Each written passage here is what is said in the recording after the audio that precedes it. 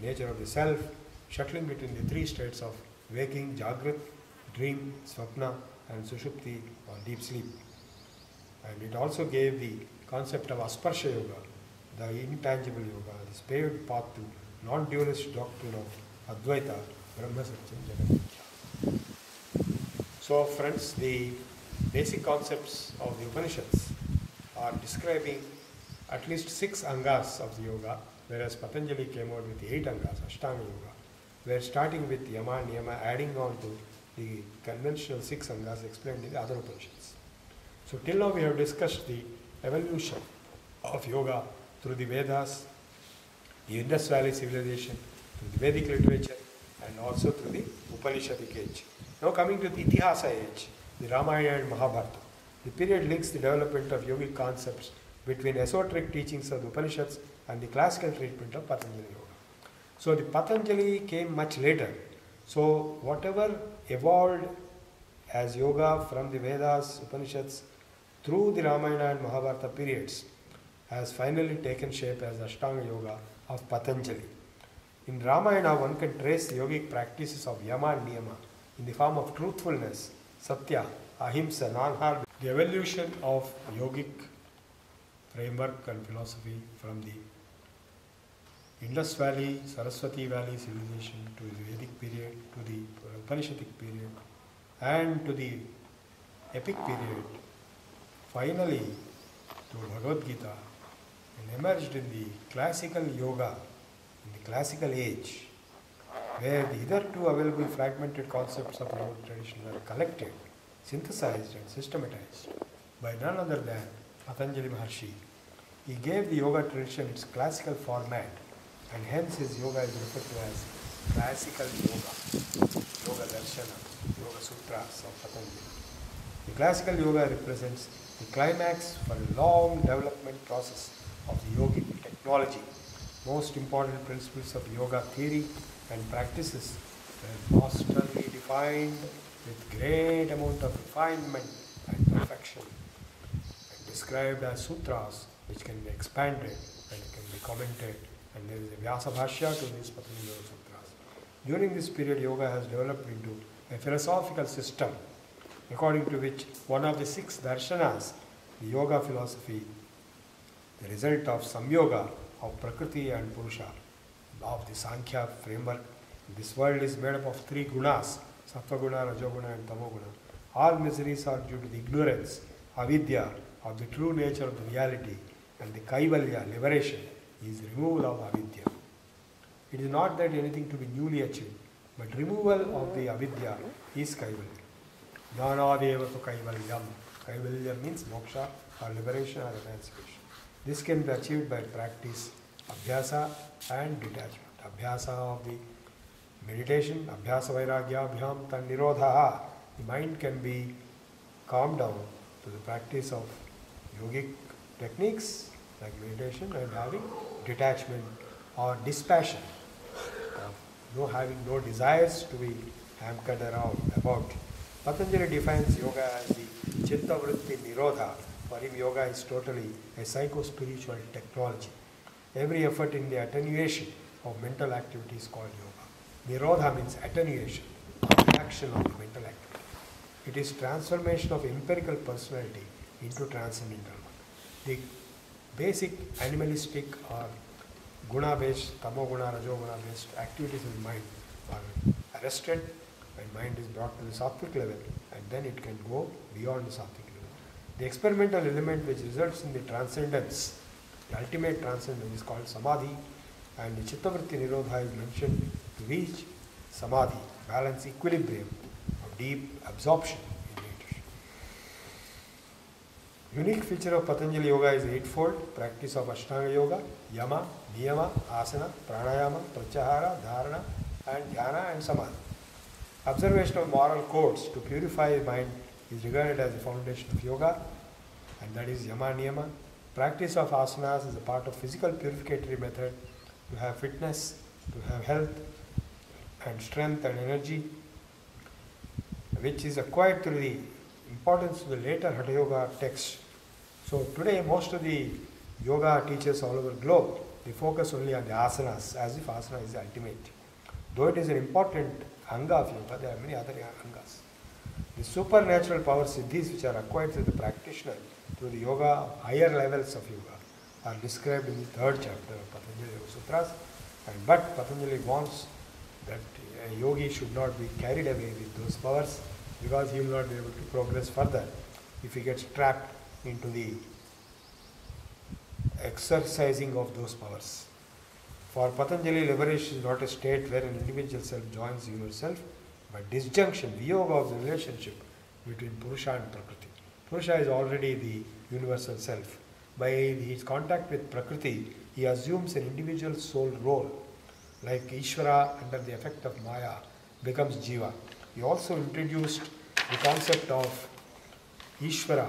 And Ishvara of Patanjali is not the supreme absolute in the sense of creator, sustainer and destroyer of the world, but only as an instrument in the process of yoga.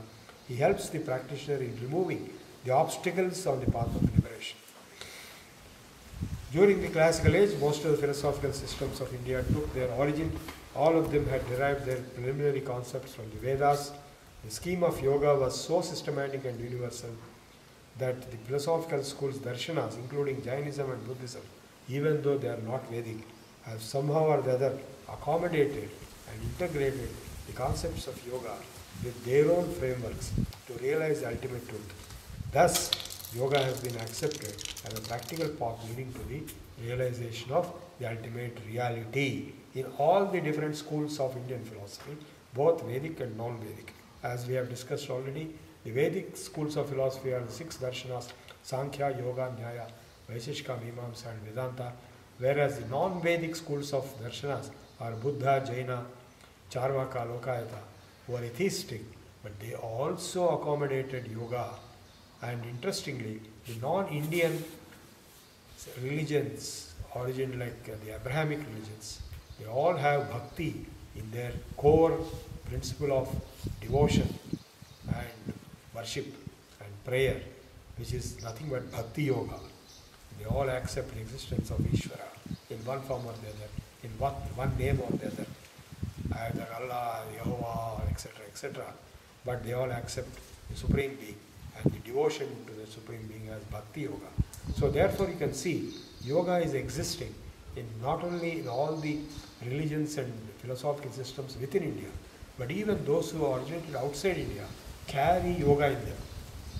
Therefore, it can be said that they were also somewhat connected or even derived from our Vedic Sanatana Dharma in one form or the other, though they deviated at points and though they are contradicting at many points.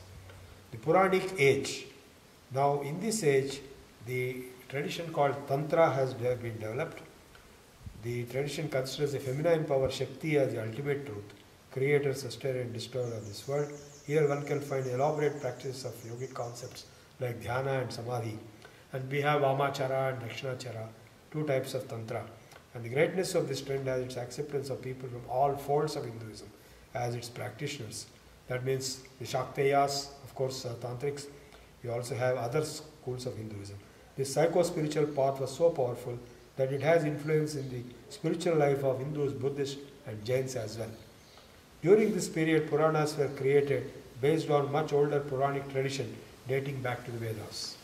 So Puranas were definitely created much later, recently, but there is existing an older Puranic tradition dating back to the Vedas themselves. That's why you find the stories of the Vedas, the phenomena described in the Vedas being described as stories in Puranas. Many of them are influenced by Tantras and contain valuable information about yoga. Those stories are the sacred histories with philosophical, mythological and ritualistic concepts.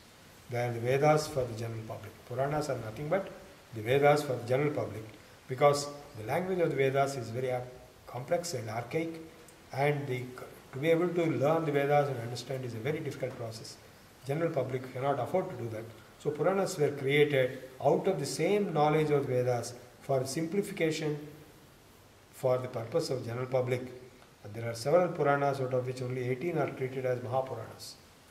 Normally we think only 18 Puranas are there, but there are many more. But 18 are the Mahapuranas.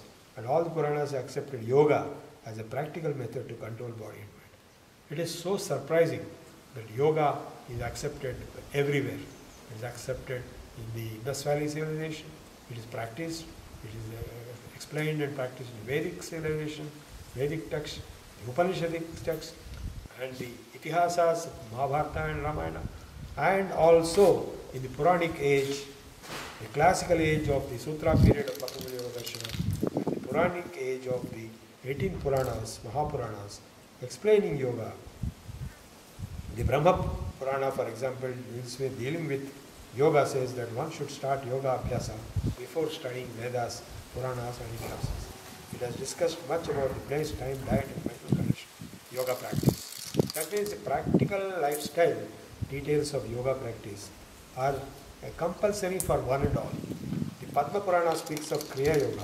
The Vayu Purana contains Maheshwara Yoga, consisting of pranayama, dhyana, pratyahara, dharana and smarana.